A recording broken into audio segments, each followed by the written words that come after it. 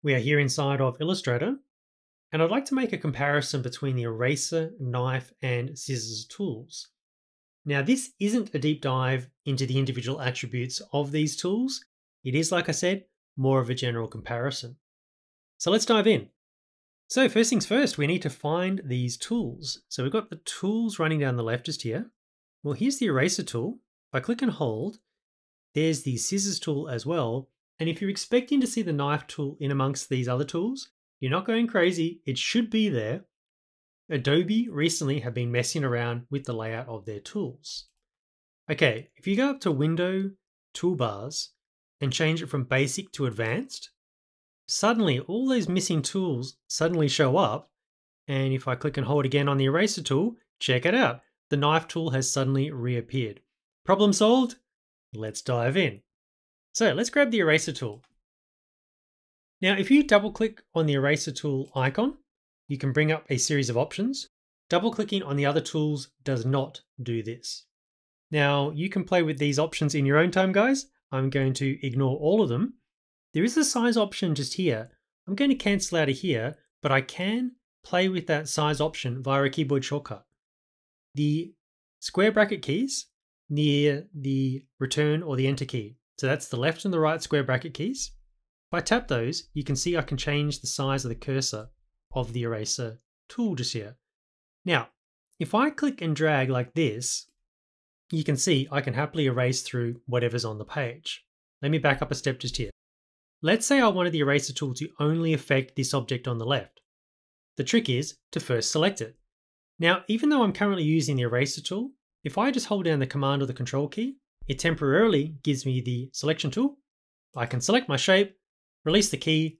I'm still using the eraser tool, but notice I only have the left object selected.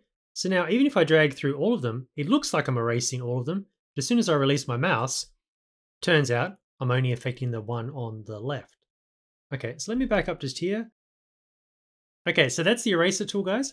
What I'm going to do is quickly use all three tools, and then I'll make a comparison at the end. So let's go and grab now the knife tool. And the knife tool functions similarly to the eraser tool in that they act almost like brushes. You basically just click and drag through an object. So I want to only affect this second shape. So I hold down my little keyboard trick, the command or the control key, select the second object.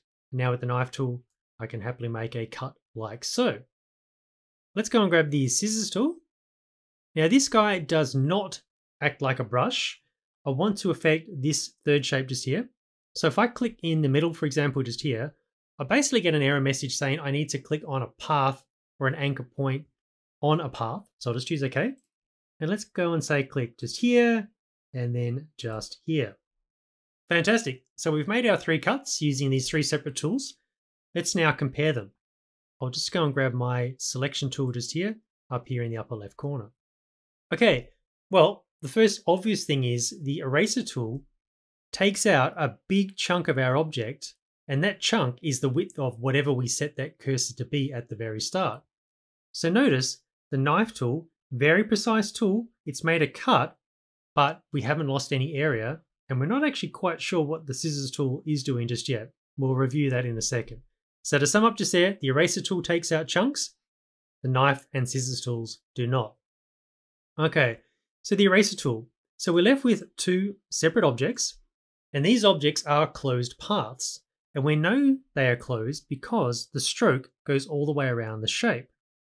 Now with the knife tool just here, if I drag this second piece away, check it out. We also have two objects, and they are also two closed paths. So very similar result to the eraser tool.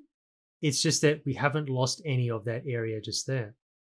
Now, the scissors tool, just over here, I'm going to grab this piece and move it away and check this out. This is very different to these two examples just here.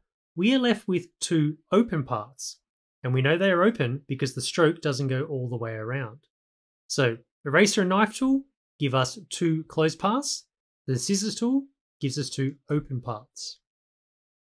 And the last major difference that I'd like to point out just here is the eraser and the knife tool. I've said a few times now, they basically act like brushes. The result actually supports, for want of a better term, curvature.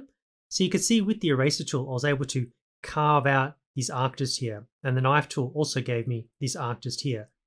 The scissors tool does not. Because you're basically just clicking on paths, the result is going to be a straight edge result like you see just here.